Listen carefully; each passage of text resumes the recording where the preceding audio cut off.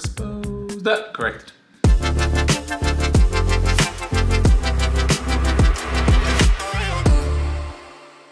Once again, I had this big plan to go around and find these things in the real world and do a whole vlog video on it.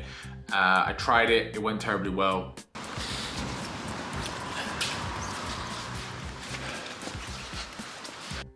So I'll come back inside to do it a little bit safer. I wanted to talk to you today, guys, about my car history. Before you click off the video, before you hit dislike and think this is the weirdest thing anyone's ever spoke about, really what I want to talk to you about is life lessons and how a lot of the most important life lessons you're going to learn, it's not going to be in school, it's not going to be someone sitting you down and bestowing wisdom on you. It's just going to come from situations that you run into. You're going to go through certain things in life and you're just going to learn from it. And my car history has taught me so much. So I wanted to share it with you because there's some funny stories mixed in it as well. So this was my first car. And we found it. It was a Citroen C3 2006, thereabouts. I bought it from a friend of a friend. I picked it up from a scrapyard, which should have been my first clue that there was going to be issues. And I paid very little. It was a great value buy. I saved a lot of money and I bought it very cheap. 2 months down the line, that car started to break down. And by breakdown, I mean the brake pedal wouldn't work and I'd be driving along and suddenly my brake pedal just hit the floor and did nothing.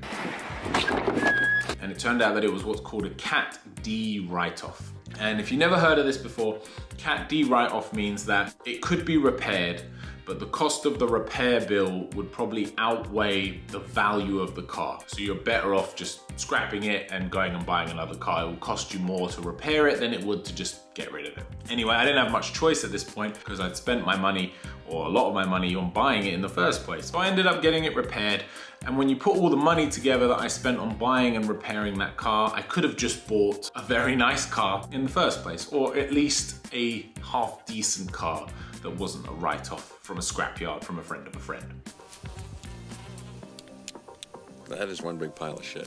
So the first lesson that I ever learned from cars and from my car history is, where possible, don't buy cheap, especially when it counts. So something like a car, I'm not telling you to go out and buy a, top of the range Mercedes or anything like that. All I'm saying is I ended up paying for that car twice over. And I paid for it twice over because I tried to go for the cheapest possible option. And it ended up costing. Don't buy too cheap because you end up buying twice. Spend enough that it's fit for purpose and it serves you for what it needs. And this extends far beyond cars to equipment for your work, computing equipment, technology. I'm drawing blanks on anything else, but don't go too cheap. You end up paying for it in the long run. Eventually, however, I was lucky enough that I was able to afford to buy my second car, and I'd learned my lesson from the first one, so I went and got myself a relatively new at the time Ford Focus Estate. Now, the reason I got such a granddaddy car in terms of getting an estate car, I've mentioned before on the channel, I run a martial arts school. And I operated out of a lot of community centers, so I needed a lot of storage space to carry stuff, but I still wanted a car that would be relatively nice to drive and relatively cheap on insurance. This was my next car, and I loved this car. It drove nice, it had a decent size engine, the storage was obviously great, it was a very practical car. It served my purposes really well. The problem with this car was, it gave me back pain. And I remember spending about a month adjusting this seat forward, backward, left, right. Every position, I bought pillows, I bought supports, lumbar support things, anything I could do in order to be comfortable in this car. And it got to the point after about 1.5 years of driving it, where the back pain had become so debilitating from sitting in this seat that I physically couldn't do my job anymore.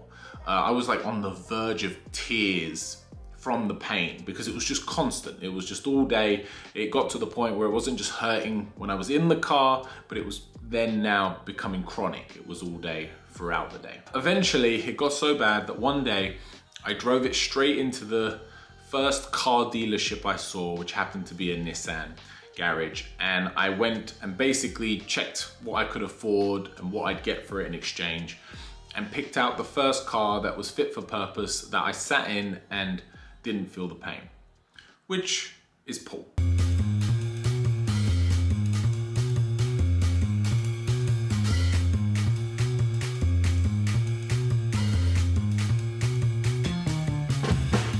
Yes, Paul is a maroon / burgundy Nissan Juke, and I hate Paul.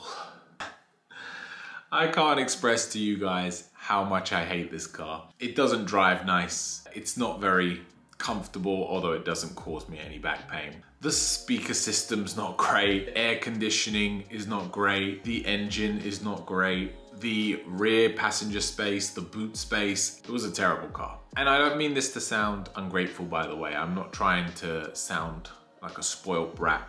No. You're like, no!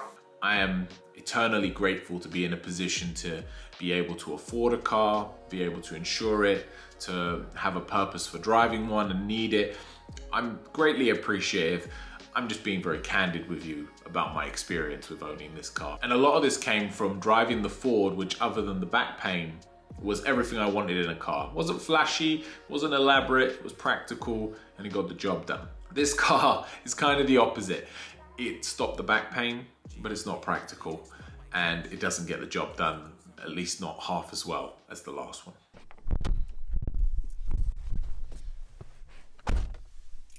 I could have never fathomed that Paul would have just started giving me, the Ford, would have started just giving me back pain.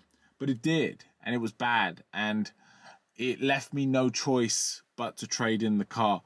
And that was unfortunate, but it was way beyond my control. And it taught me that you can only focus on that of which you can control. So I needed to trade that car in again, and once again I'd lost a lot of money doing the trade-in on that car and getting this one.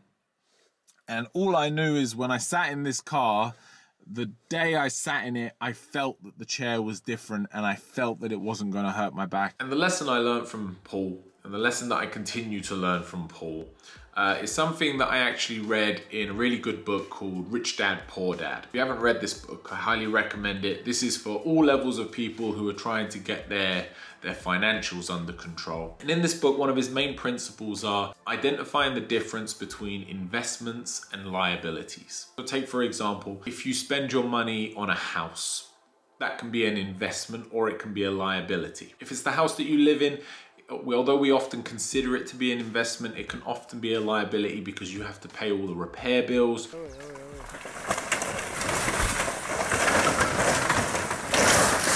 Paying the mortgage, or you're paying to maintain it, all the bills, etc. It's very expensive. Now, if it's a rental property, although you're paying those things, you're getting paid from that property in the form of the rent, and obviously in the increased value of the property as well. An easier to understand example is if you go out and buy some Nike trainers, Adidas trainers, branded trainers, that is a liability in the sense that it doesn't earn you any money. It costs you money, and it depreciates in value the moment that you buy them and walk out of the store. The second you put those on your feet, they're not worth what they were worth when they were new in the box. Now, if you bought stocks in Nike or Adidas, then these would be investments, and these could potentially earn you money rather than costing you. Now, one of the greatest liabilities you'll ever pay for in your life, guaranteed, is your car. I've experienced this through my entire car journey, but never more so than with Paul. Which recently, which is a company that do surveys, customer satisfaction. They recently did a survey on this specific car, and it was so bad, and they found so many reliability issues that they actually called for Nissan to recall it. It was that bad of a car in terms of the build. I have replaced the brakes, the suspension, the transmission. I've had the front repaired, I've had the back repaired, I've had about 6 pieces of interior trim fall off and have to be put back on. This car has not been well made. This car has not been well made. And of course, every time I repair a piece on it, I think, well, I'll drive it for another 6 months, 1 year, because I've paid to repair it, and then I'll sell it. and then another piece would break and I'd get in the same situation. And it's now at the point where I've repaired so much of the damn car. Again, I've almost bought it twice. This old broom has had 17 new heads and 14 new handles in its time. So it kind of goes back to the first lesson, but more than that, it's understanding that cars are liabilities. Don't get too excited about them. Don't give them too much of your time, your energy, and certainly don't give them too much of your money. They are a tool. Make sure that they're fit for purpose. Make sure they're fit for function. Get away from seeing it as a fashion item or a label of your status or your self-worth or anything like that. It's a car, and cars are great, but they're just cars. Guys, I hope that was helpful. I hope I've covered some ground on that one. Whatever you drive, whether you drive or not, just remember, they're more of a liability than a pleasure. Please, if you haven't already, like the channel, subscribe to the channel. Oh, sorry, that clap was probably really loud. Subscribe to the channel, and I'll see you on the next one, and I'll see you later. Bye.